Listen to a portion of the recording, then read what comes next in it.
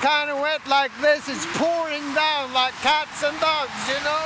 And you look up out over this great, vast German landscape in that direction, and you have the big forest there with the drama and the bears and the wild hogs, you know.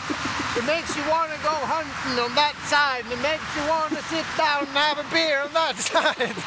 And that's kind of how I think when I meet new people, you know. So that's the main question, you know, trying to capture both the wildlife and the social life. I'm talking though so loud because it's kind of a war down there, you know, on the traffic. It's so intense. It's at least one car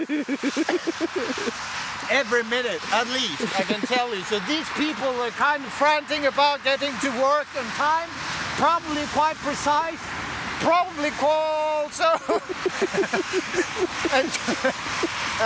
capable of enjoying a cold beer after they've been hunting for the wild hogs and the bears, which I said was in that general direction, you know.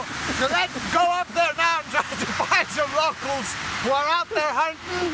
I will try to capture their fucking soul, if you know what I'm talking about.